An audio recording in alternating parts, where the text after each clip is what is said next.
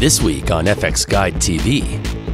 We celebrate the enormous achievement of 40 years of industrial light and magic, and also look at the new term fxphd.com. This and more coming up next. Hello, I'm Angie and welcome to FX Guide TV. We have a very special FX Guide TV for you this week. I'm extremely proud to present to you our special tribute to 40 years of industrial light and magic. We were granted unprecedented access to bring you this special report on one of the world's greatest effects companies and the artists who wrote the book on visual effects in the modern age.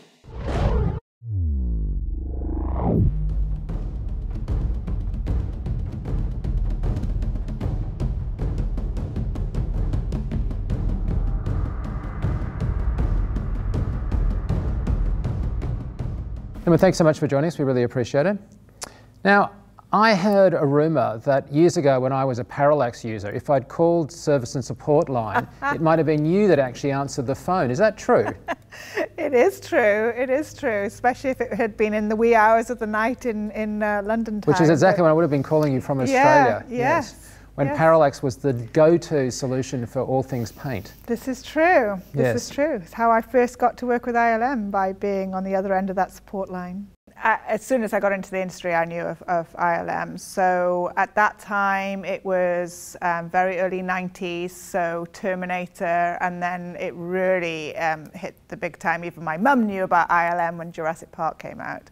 I got a sort of unauthorized, well, semi-authorized tour of ILM in May of 1978. How old are you? 15. Okay. So I spent the whole day at ILM. They were working on the original Battlestar Galactica TV show.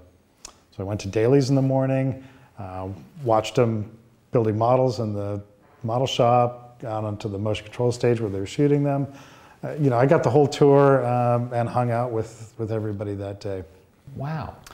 And that was a life-changing experience. You can imagine that it's one thing to read about these things in a magazine, but it's another thing to witness this in person, to see these are real human beings. They have their jobs. They come in the morning, they build spaceships, they shoot them, they put the comps together, they work out what's wrong with them and fix it. And at that point, you can kind of picture, I can fit in, I can be one of these guys. I'm astounded that I got that wonderful opportunity to do it, but it's pretty directly responsible for why I'm at ILM now. When did you join ILM? In '94. So after The Abyss came out, I ended up getting a job at Moving Picture Company. One of the other artists there, it was like the CG department was 3 people, basically. There was a big Harry department, that's a compositing tool that they used to use back then. I was sort of hired because I could program this Quantel box, which would do it would map graphics onto bits of geometry to make interesting patterns and shapes and that sort of thing. Donuts. And donuts, exactly. So, so one of the other artists, one of the other 3 artists there was a guy named Jeff Campbell, and he taught me Maya, Alias 1.0 actually, and then Alias 242. And he left to come to ILM to do Terminator 2. And so I was like, wow, that's great. If you need someone to, carry discs around or something, give me a yell. And then went to SIGGRAPH the year Jurassic Park came out. ILM had this blowout party, and I ran into this guy, Jeff, and he's like, oh, ILM's recruiting. You should send a reel over. And so I sent a reel over, and they rang me, and I think it was Australia Day, '94, and said, hey, do you want to, they interviewed me. It was like a weird, somewhat intimidating in retrospect interview panel, and then rang me back and said, we want to hire you.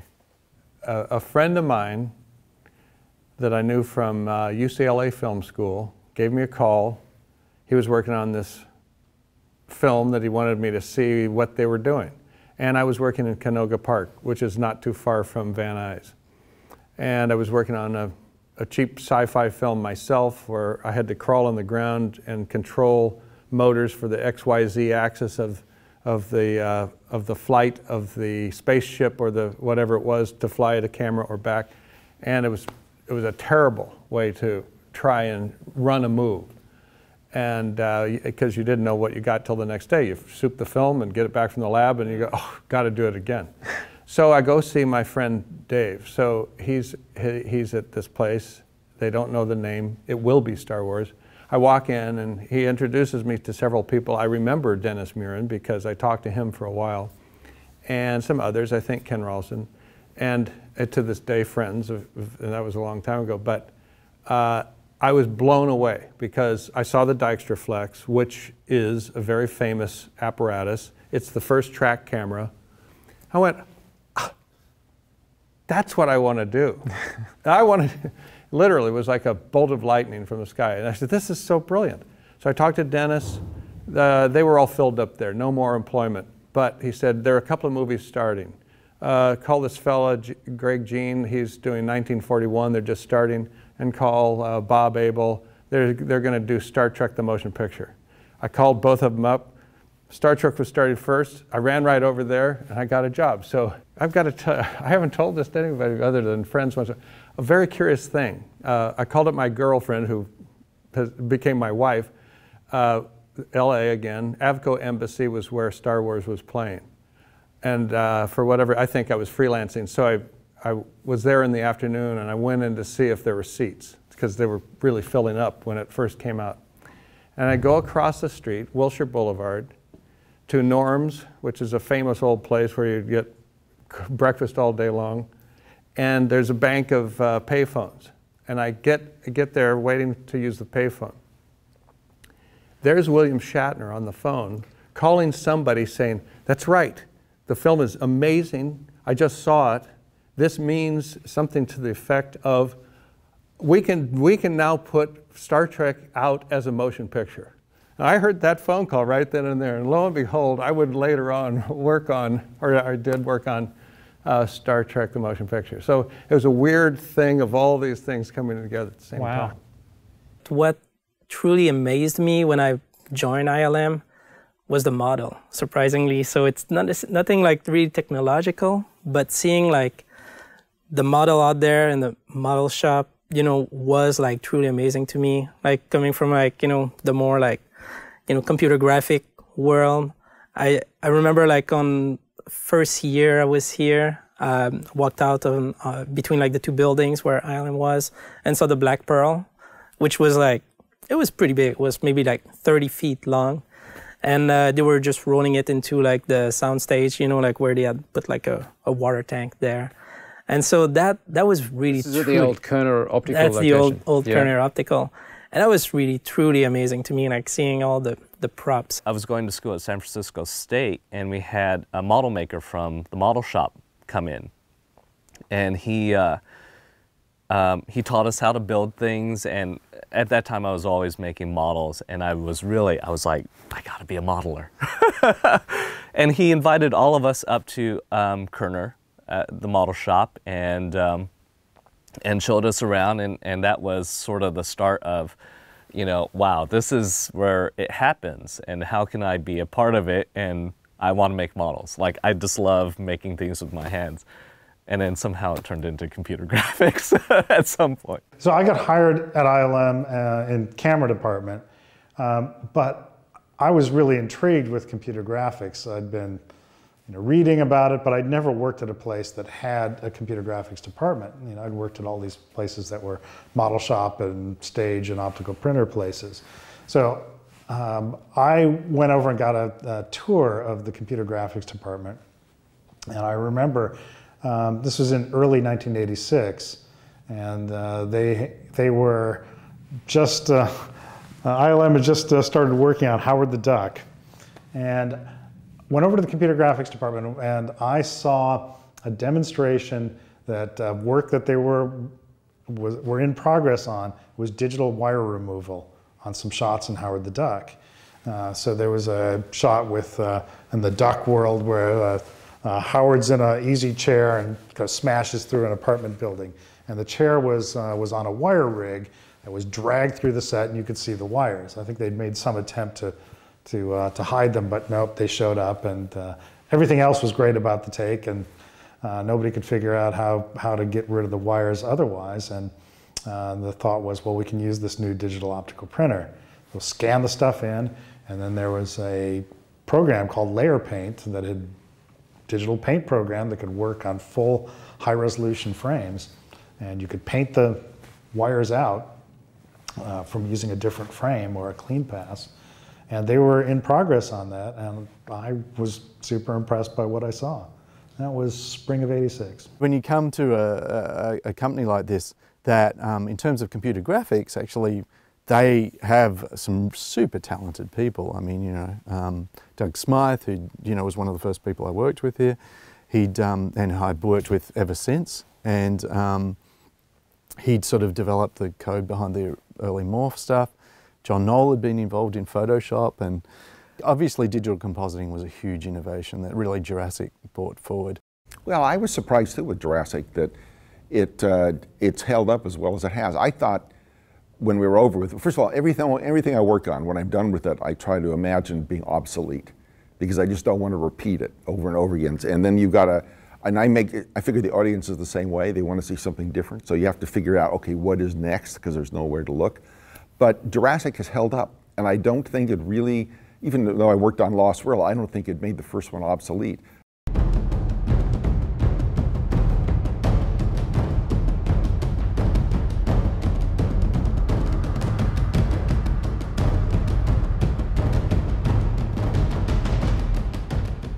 The Pixar image computer blew my mind. And I also like to tell a story of a demo I got at the Pixar where someone loaded up an image into the high-resolution frame buffer of the Pixar and sharpened it. And I remember being really impressed by that, not because, oh wow, you can sharpen an image. It was that my mind raced ahead to what that implied. That if you could take a piece of film and you could turn it into numbers, and you could take those numbers and you could manipulate them on a computer workstation and then put them back out onto film when you were done, that meant that there was literally no limit to what you could do to the images in the meantime. There's so many things that we can do these days that come from a basis back then. There are a lot of technological breakthroughs all the way along that got us to where we are now.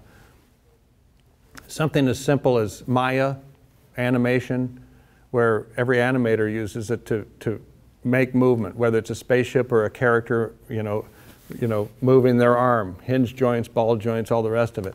That all comes from spline curves. All the spline curves, that's just literally graphable speeds, fast and slow over time, that were the same as what we used on the motion control camera systems. When I got there, enveloping and skinning, of course, was sort of something ILM did uniquely well. One of my first projects at ILM was Twister, where we kind of really pushed particle systems along quite a lot. And so I think facial animation tools were a big thing on Dragonheart. We did facial animation tools for the Dragon, and that really is an ancestor of the sort of shape library type approach that we have now. I think the three people that are most responsible for why we're here today are Doug Trumbull, Bob Abel, who did really amazing commercials. Abel and Associates is right. Pivotal. The butterfly girl for 7-Up. The shiny robot, the robot woman, right? That's right. Just amazing. And that was a little bit later, but and then of course George Lucas. So these guys are all the ones that kind of came together in different ways to produce the industry that we have today. You know, a decade ago, when George was running a lot of his projects through the company, is that, you know, I didn't really maybe fully appreciate how valuable it was that George was pushing through these projects that were driving a lot of R&D. You know, George had sky-high demands for expectations of what we were going to be able to accomplish, and oh yeah, you guys will figure it out. And a lot of really wonderful advances came from George's attitude of, no, you guys will figure this out, that benefited every other show that we did. The thing that really kind of flipped the switch was, and this was just before I started here, Jurassic Park came out. And I remember I was making, you know, business presentations at some company, and I played hooky to go see Jurassic Park because I knew people here at ILM working on it. And, you know, they showed me some footage before it was out, and I was like, oh, I got to see it. So I went there opening day, matinee, and I was blown away. I mean, just to see, you know, dinosaurs and they look believable. It was just like, okay, now I need to be a part of that. I'm really proud of the Pirates of the Caribbean series that, you know, I was part of the Maelstrom development. That was a massive sequence, if you remember, on Pirates 3. That was truly like a very difficult, you know, to achieve. I was the lead compositor at the time, sequence supervisor here on that sequence. That's one of my proud moments of something I really enjoyed working on. That was really hard, very technical, but also that gave like this really interesting sequence. In Iron Man 1, there was a suit-up scene with where the silver suit sort of shows his stuff and struts his stuff. And that was one of the first times that I remember specifically fooling the director with what was CG and what wasn't, and having to explain it, and them mistaking the CG for real and this sort of thing. That was immensely satisfying. The Tauntaun shot in Empire Strikes Back, when George came in and said, look at this background, and it was this helicopter shot flying over Norway, it's supposed to be Hoth, and it sort of flies in and there's this big ice field and it sort of tilts down and looks down at the ice. And of course there's nothing there. And he said, do you think you could put a Tauntaun running across there with someone on it? And we were doing the Tauntaun stop motion and all. And I thought about it with all the camera moves and it's, you know, 6 axes of freedom and all this sort of stuff. And I said, no, there's just no way we could ever get it. It's going to be sliding around. And I tried something like this years before, working on Willy Wonka with my friend Jim Danforth with the flying Wonkavator. We never got it. So why would this be any different than that? And you know, he said, well, just think about it, just think about it. Oh, okay, I'll think about it. And within 15 minutes, I'd figured it out. And if I had stopped thinking, you know, 5 seconds earlier in that process, I would have just said, well, there's just no way to do it, you know, but there was. So I learned from that, that usually if you know the tool set well enough, there's ways to rearrange things to give you images you haven't seen before, not just to do the same thing over and over again, or do the same thing more efficiently or something like that.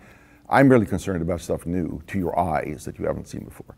And that just opened up a whole lot of stuff so that by the time we got to Jedi, we could do all the dogfight shots with explosions blowing up on the spaceships as the camera's flying by them. We could never have done that before. Part of the ILM ethos from, you know, the very early days is that the best projects, the projects ILM is most known for, are the ones where we weren't quite sure how we were going to do it going in. And you learn to trust in the process, that you break big problems down into smaller problems and you continue to do that until you've got problems that can be solved by an individual person. And you learn that, you know, we've got a lot of really smart and creative people at the company, and if I can't solve the problem, somebody around me is going to rise to the occasion, and we'll get through it. We'll figure it out. It's what we do, and this process has never failed us yet. I always come at it more from the story standpoint. The things that excite me are when I read something in a script, and I think, wow, now that's going to be hard. I don't know how we're going to do that, but oh, that'd be really cool. And then that challenge of, all right, we've got to figure out how we're going to approach this. That's where, you know, all the real innovation has come from, is reading a line in a script that, all right, we don't have any way of doing that now, but by solving that's going to be really cool. When I first joined ILM, we were going through our big expansion to do the prequels. And so we grew significantly at that time. And my job as one of the artist managers was to find the best artists in the world and bring them to ILM. So we've always been a very international company. We had a lot of people from the UK, a lot of people from Australia, a lot of people from all around the world, and brought them to San Rafael at the time, and then moved to San Francisco when we moved there. So we've always been a melting pot of cultures and personalities and nationalities. Of most recent years, what we've done is brought ILM to the centers of the visual effects industry. So we set up in London, we set up in Vancouver, we set up in Singapore, which is a great center for Asia. And so in a lot of ways, it's still the same mix of the best talent around the world, but we've gone to the talent rather than bringing the talent and transporting the talent into America. One of the nice things about being at ILM right now is that for the next series of years, we know some of our challenges, and that we have one of the most complete production schedules coming out in the world. Exactly, which is a dream for a visual effects company to have at least part of their roadmap in front of them.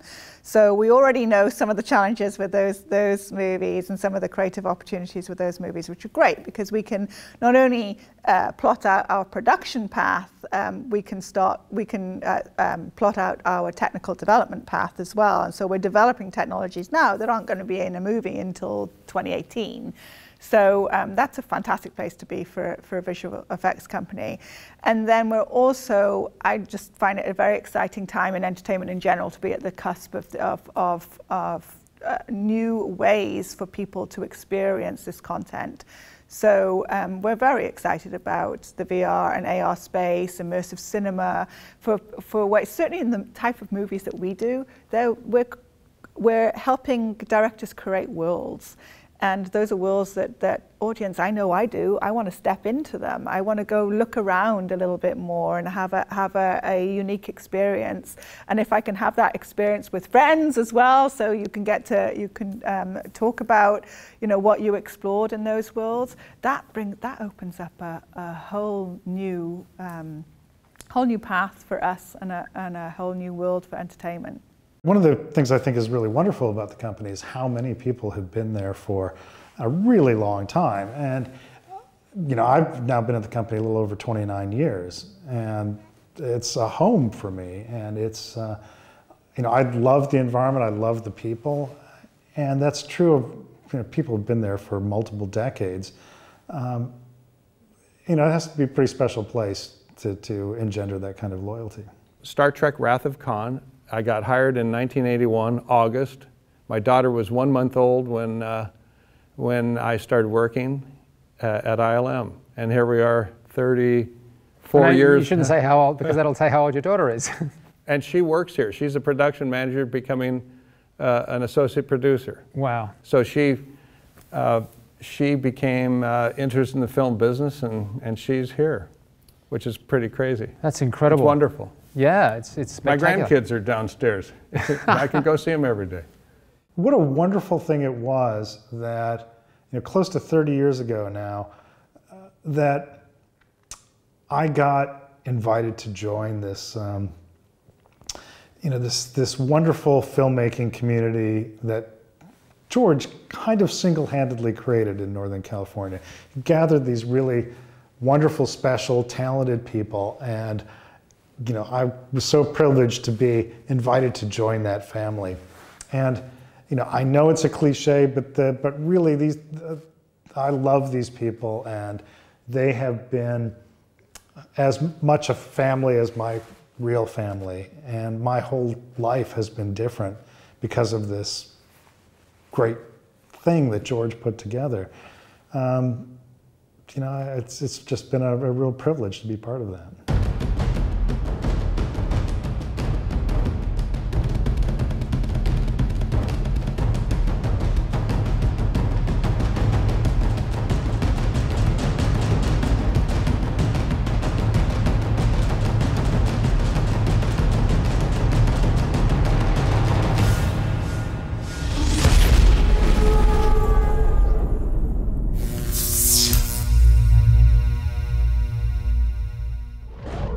Thank you, Mike.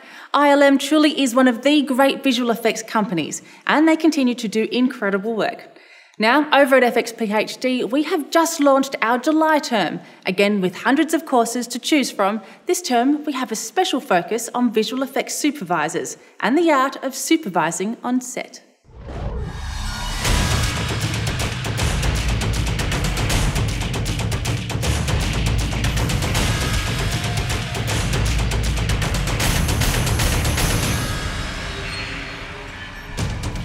Hi and welcome to our new courses here at fxphd. We're really keen to show you the new courses. Before we do, I want to just flag, of course, we've got a lot of courses coming back that are repeats and things that are available in the vault for immediate download. But here in our O-Week video, we like to run you through the new courses.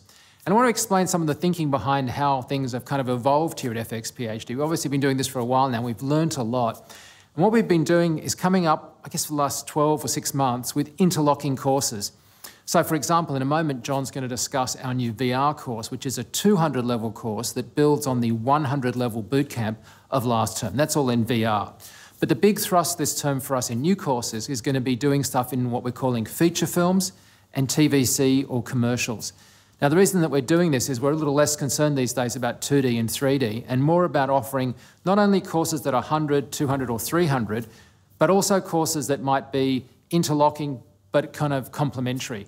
So for example, a matte painting that feeds into stuff to do with a modelling course, that feeds into a texturing course, that feeds into very, very high quality final shots. And we think that's a real important aspect of what we can do here at fxphd, which is allow you to come up with material that's absolutely at sort of industry level and something you'd be really proud of to both have on your show reel and maybe use to take your career to the next level. So in a second we'll cross to John and he'll discuss the new VR course, and then we'll get into this discussion of feature films and commercials. John will lead off with some of those feature film ones, and I'll see you in a moment. Well, thanks for that, Mike. And as you mentioned, we're really excited to have a new virtual reality course this term that builds upon our bootcamp course that ran in the April term. Now, I've been talking to a lot of people who are producing VR right now, and one of the issues they have with artists is a lack of understanding of what VR is and kind of the basic standards procedures of production as well as post-production. So we've got a lot of great people helping us out this term, including people like Scott Squires, and Magnopus VFX supervisor Alex Henning. And what we're going to do is we're going to go out and shoot live-action spherical 360-degree monoscopic video. We're going to do it in a variety of ways so we can take a look at the various rigs and see what the pluses and minuses are. And then we're going to take that footage into post and basically correct it, add some effects elements, as well as do some green screen. And then we're going to do some audio as well as distribution. It's going to give you a really solid basis of understanding in the workflow, the building blocks. So if someone comes to you and asks you if you know how to do VR, the answer is yes. And again, this is just the first step in what we're doing regarding our virtual reality curriculum at fxphd. We've got a lot more planned in future terms, including tackling things like stereoscopic live action, as well as 3D. Now, as Mike mentioned, we've kind of got a real focus this term in kind of 2 groups of areas, and that's commercials as well as features. And I'm going to start with a look at some of our feature-related courses. The first course is the second part of our Tornado Destruction course, which is a really cool course covering taking a single scene, adding a town, adding a tornado, and destroying it. And we also have a brand new course taking a look at digital map painting, basically building a desert apocalypse scene. Both of those courses are led by Ludovic Ayakem. Let's hear from him what he's got planned for those courses. Hey guys, last term we started to work on this plate and we proposed you to create a big tornado that was supposed to go through a village. So on the first part, the first term, VFX 301, we focused on the tornado. We've done the FX, we've done the modeling, texturing on the village and a main asset, and we started to do the animation of everything. So that's the result that we have at the end of VFX 301, and for VFX 302 we are going to keep working on this by doing some DMP for the background, the village, DMP for the sky, creating some clouds on different layers that we can merge with this tornado here, and then pass everything to the comp. So VFX 302 is going to be a bit of look depth lighting for everything here, a bit of DMP, village and sky, and compositing for finishing the shots. Guys, for this new DMP term, I propose you to work on this plate, which is quite nice because of the very big and long camera move that we have here. The idea is to try to replicate an environment from Mad Max, so a lot of deserts, a lot of sand, hot, and maybe trying to add some cars and trucks that could be buried in the sand, and creating something a little bit post-apocalyptic like we have in Mad Max. That would be our reference for this term. We're going to have to start with the match move, and then we are going to do a bit of modeling to have nice shapes and create some parallax. Then we're going to move everything in Nuke or Photoshop, and we're going to start to paint the different projections that we're going to merge together in Nuke. So seeing this big camera move, we're probably going to have different cameras. We can't cover everything with one, so it's going to be a good example to see how to merge different projection together and how to texture a big environment and a big camera move like this with multiple cameras. Well, thanks, John. And building out from that, we have Liam coming back with a new explosion course. I'm going to let him run through that, but basically the idea here is, again, building out from what John was just saying about and being able to take that into a whole new world of really hardcore destruction sequences. And we've got new assets for you that we've built specially for this course. Hi, and welcome to Explosion Simulations in Houdini. In this course, we're going to have a look at doing a pyrotechnic simulation inspired by the new Mad Max film, but instead of doing it with live action footage, we're actually going to do it in CG. Using live action reference photography of explosions and different pyro elements, we're going to create our own elements using particle systems and Houdini fluids, and we're also going to add in some particle effects in Maya, and then we're going to composite the whole thing together in Nuke. There's going to be another separate course covering the lighting and the further comping of all these different elements together, and this course will focus 100% on simulating all the different elements to take this shot from beginning to the final setup ready for rendering out all the different passes. We've got this fantastic Mad Max inspired truck here that we'll be setting up for rigid body dynamics explosions in the first week's class. All students will have access to that model, and it'll just be a fantastic asset to animate using expressions and keyframes, and then to blow it up using rigid body dynamics, particles, instance debris. We've also got some fantastic background plate photography, which we're going to use to stabilize and then track the vehicle into a number of shots. This is going to be part of the initial setup of this VFX sequence, where we'll have 3D objects integrated into photoreal backgrounds using the camera tracking. We'll also be covering an in-depth look at all the different pyrotechnic effects platforms in Houdini and Maya, and also how to composite those together in Nuke. We're going to dive into all the different options that are in the node networks. This is a great course for anyone wanting to learn how to simulate explosions for a feature film VFX shot. Hope you enjoy the course. Also returning this term, 2 professors we're really glad to have back. Matt Leonard, who's doing a Look Dev course, and after that, we'll be looking at our new massive course. We've got Jeff Tobin, who is one of the lead guys with Massive at Weta. He's done a ton of films, of course, all the Hobbit films, but his film credits are astounding. He's been with Massive since the days of Lord of the Rings.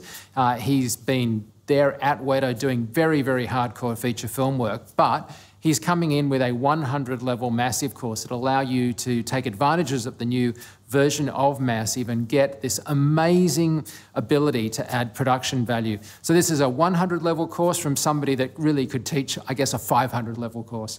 Thanks for that, and welcome to our new Maya course, which is our next in the Maya Foundations series, this time covering look development and lighting. Over the next 10 weeks, we'll be using the core tools of Maya, RenderMan and Mental Ray as we look at both the artistic and technical aspects of look development and lighting. Firstly, colour theory. A key foundation for look development and lighting. We'll be exploring things like physically based rendering, scene-referred and display-referred imagery, gamma, gamut, ACES, Open Color I/O, and how to work properly in a linear color pipeline. Next, we'll move on to lighting itself, looking at the key concepts and stages, including how to read the lighting in a background plate and the use of grey and chrome onset spheres to help with the initial lighting setup. From there, we'll progress on to lighting the model, first using basic grey materials, and then the fully shaded asset that will light to match the background plate. From there, we'll look at high dynamic range images, a key lighting tool. First, we'll take a set of bracketed photos and convert these into multiple HDRIs. We'll stitch them together into a single lat-long image and then colour correct them using Nuke so they match the background plate, both in colour and gamut. Finally, we'll extract the key light sources, which we'll then use to light our scene. Next, we'll move to the concept and practice of look development, first devoting an entire class to Maya's new revamped hypershader in Maya 2016. Next, we'll move across to our main project, which is looking at Digital Emily 2.1, which is being developed by the Digital Human League. Our goal will be to re-look dev the project using RenderMan. From there, we'll look at cameras and lenses, covering the basics of photography and how f-stops, shutter speed and ISO affect the overall image. With our new knowledge, we'll move into the 3D realm and look at how we can use our digital cameras in a more physically plausible way. Finally, we'll move back into 2D and look at the creation of deep slap comps, first looking at the principles of deep image data, what should and shouldn't be done in slap comps, before finally outputting some deep data both from RenderMan and Mental Ray, which can now be done using Maya 2016. This is going to be an excellent course for anyone who already knows Maya but wants to take their knowledge to the next level, or for someone just starting out. Hi, my name's Jeff Tobin, and I'll be teaching the Massive course for fxphd this term. Massive is the crowd simulation software developed initially for the Lord of the Rings trilogy. It's since been used on many feature films such as King Kong, Avatar, the new Planet of the Apes movies, and the Hobbit trilogy to create realistic crowd scenes, not only of people, but also cars, flocks of birds, stampeding horses, pretty much anything where you have a large group of entities interacting with each other and with the environment around them. So I'll be showing you the latest version of Massive, version 7. I'll introduce fundamental concepts like fuzzy logic and how that works within Massive. I'll show you how to create an agent, how to put together its AI brain to control the agent's behavior, how to get it to sense other agents and the environment around it, and finally how to output the simulation for rendering. By the end of the term, we'll have created a simple traffic simulation like you see here, with cars driving on the street and traffic lights and pedestrians on the sidewalk. So I'm looking forward to showing you how to create crowd scenes using Massive, and I hope you are too. Well, to round out our feature film coverage, I want to talk about background fundamentals. Now, normally background is not specific to any one thing. It covers a range of things because it's a free course that we give you, obviously as the name would imply, giving you the kind of background on stuff in the industry.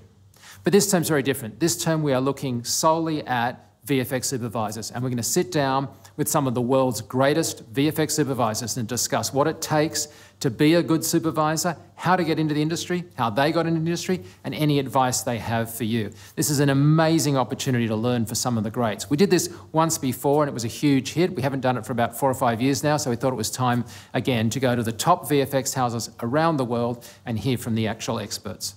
Well, all of that brings us to the second half, which is our TVC hardcore effects work. And we want to look at commercials from beginning to end. Therefore, we're going to start with previs, because previs is a bit different in commercials than it is from feature film. And to do that, we've created our own entire kind of fake ad. And to get that really authentic, we've worked with experts from around the world to put together a comprehensive and professional brief that Matt Workman is going to take and do for us. Matt is actually new to fxphd and a terrific addition to the team.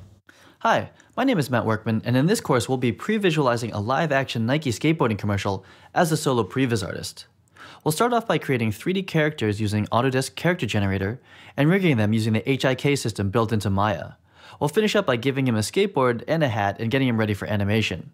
We'll also be jumping into Photoshop to mess with his texture, and we'll be learning how to light using the real-time Viewport 2.0 system in Maya. Throughout the course, we'll be working with the sample director's treatment and agency storyboards. From these documents, we'll be able to figure out what the director's vision is, and we'll be able to incorporate that into our previs. We'll be breaking down each storyboard shot by shot and recreating those in Maya. We'll be doing some basic 3D character animation, but the real focus of this course is how to best represent a real-world camera inside Maya. The more you can understand about the live-action production process, the better you'll be able to work with a live-action director to help them visualize their commercial. We'll learn how to set up a native Maya camera to represent an Arri Alexa, and we'll be examining how real-world cameras move using tripods, dollies, and technocranes. By the end of the course, we'll have a finished animatic of the entire commercial that we're going to edit in Adobe Premiere, as well as a storyboard and corresponding technical diagrams that we'll lay out in Adobe InDesign. Previs and cinematography are both things that I'm really passionate about, and I'm looking forward to sharing those with you in this course. Also joining us is Rob O'Neill, who's going to be looking at how to do visualization and stuff for commercials in Flame. Flame is something that we've obviously covered a lot, but we wanted to do is have a look at it in terms of doing actual sort of things that would come up maybe for TVC. Rob is incredibly experienced, and we're really glad to have him joining us this term. Hi everyone, my name is Rob O'Neill, and I'm going to be hosting this term's class for Flame artists you want to know more about graphic design work in Flame. My intention with this course is that you'll be able to add to your already substantial skills with a solid understanding of the principles of good design. Over the coming weeks, we will be showing you the most effective use of shapes, colour, typesetting, and even paint, especially for those that think they can't draw, all wrapped up in real-world examples within Flame. So stay with me over the next few weeks to increase your enjoyment of being a Flame artist. And please give me feedback on the forum so that we can make later lessons more interactive. Continuing on our look at commercial-based courses at fxphd this term, I want to talk about our next course, which is an intermediate-level new course being taught by Eduardo Albon. Now, you may recognize Eduardo's name. He's the director of the Last Chick project. It's a project we did at fxphd several terms ago. And what this course is going to do is actually take a project that Eduardo did. He basically did half the shots himself, as well as farm those shots off to experienced nuke artists in Mexico City. And what he's going to do is actually recreate that workflow and show you how he did it in this course. So let's hear from him what he's got planned for this new course. Welcome to Nuke 232. My name is Eduardo, and together we're going to break down a commercial I directed for the Mexican Postal Service and redo the visual effects. We'll be using Nuke Studio to conform the offline and together with a guest prof or two, work on the individual shots. Very much like how a spot like this gets done at a small VFX boutique. We'll start off with a few of the easier shots, like adding logos that never made it onto boxes and removing an outdated URL, a telephone number, like an example on your right-hand side. We'll have a green and blue screen extractions, camera projections, and we'll finish up with a couple of set extensions that save the production more than a few shoot days. For final class, we'll review an online of the commercial made up of all member submissions. Looking forward to weeks ahead and see you in the forums. Well, I have a lot of experience with finishing TV commercials, but there's one guy who's forgotten more than I've ever learned. That's Jeff Huser. I'm really excited to have Jeff back this term teaching a new course. It's one of our VFX Foundation courses, and this one is covering what it takes to do commercial finishing. Thanks, John. Well, my goal is to share my experience as someone who had a rare opportunity to be around at the birth of an industry. So how you can use your experience, and by me sharing mine, to help you with problem solving, whether you're working solo or as part of a team. Specifically, I want to talk about things like keying, conforming, marketing yourself, and a whole lot more we'll get into in a second here. So I've got a Flame 2016 here. I've got Hero, Nuke Studio. Not really a course on any of those specifically. I'm just going to be using them to show you stuff for workflow and to explain concepts and to work through projects. So I've got some special guests lined up too to help me in the goal of helping you become a great finishing visual effects artist. So to recap, here's some of the areas that I'd like to cover. I want to talk a lot about bidding a job with a special guest, the producers coming in to join us. I want to talk about doing tests with him as well. And then on-set behavior. What do you do on the shoot, and how do you walk onto the set and become accepted as part of the crew, which is very important, as well as the tools you might need to take with you. I want to spend some time on conforming plates. A very important part of the job now as teams have expanded, getting the plates online for the team to access efficiently. Also the conforming finish, the finish with the clients in the room, doing final color correction, tweaks, last looks, kind of things that come up in the last final moments as you're trying to deliver the job. Even legals and time management. Those are things I really stress, and we'll talk a lot about that. And like I mentioned, keying, we'll talk tracking, and we're going to spend some time on demo reels too. Very important part. People often don't like to do them, but a very important part of the job. So selling yourself, marketing yourself with an overall theme of problem solving. So I hope you'll join me for this course. Several terms ago, we had a killer introduction to 3D equalizer course that was taught by Philip Maddock. And he's back for our July term to teach a new intermediate level course in which he shares his tricks of the trade that he's learned on the job over the years. Hi everyone, my name is Philip Maddock and welcome to this fxphd 200 course in using 3D Equalizer 4. In this course we're going to be talking about some of my favourite tips and tricks that are really going to improve productivity and speed inside of 3D Equalizer. We're going to be taking a look at some things like object tracking using multiple reference frames, and also diving into some of the more advanced camera constraints, circle constraints, and line and nodal constraints. We're also going to be diving into some of the more advanced aspects of the 3D Equalizer 3D environment. we're going to be utilizing some Python tools to average points to create screen replacements when no markers were used. This is one of my favorite tips and tricks, and this script is something you can take into your own workflows. We'll be looking into building up dense point clouds by utilizing frames in the timeline to build up reference cameras to reinforce our solves. Also taking a look at how to estimate lens distortion using the tools right here inside of 3DE. Now this is a really powerful technique and essential skill to learn. We'll also be taking a look at shots that are almost impossible to solve using conventional techniques, such as this one where we reverse a zoom camera to create a dolly track. We'll also be talking about practical ways to render really impressive dailies and how to save out these dailies renders for review by your supervisor. Now, I hope you'll come along with me on this fxphd 200 course, and it's going to be a great course full of lots of handy tips and tricks you can take with you into your day-to-day workflow.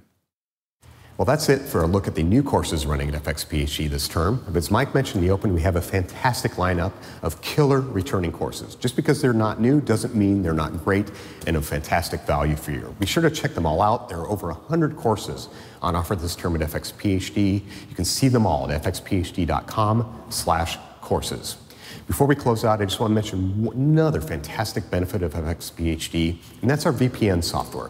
Basically what happens is you create a secure connection between your computer and our server, and it allows you to license the full applications of things like Nuke, so you can follow along with the courses, create shots, save your setups, and build them for your reel. It's really a fantastic benefit of being a member of fxphd, and a lot of people take advantage of it. Well, that's it for this O-Week video. But before we close out, I just want to thank the guys working behind the scenes, and that's Jimmy, David, and Ryan. Basically, they help with this video and basically keep things running on the site throughout the term, supporting our members. We're really excited about this term, a fantastic lineup, including our VR course, which is just the first of many that we have building into the future. But for now, that's it for Mike and I. We hope to see you in the forums. See ya. Thanks, guys. Oh, and don't forget that ILM will be presenting at SIGGRAPH this year, and we'll be there too. Until then, see ya. For more industry news, in-depth features, podcasts and forums, check out fxguide.com. And for visual effects training, check out fxphd.com.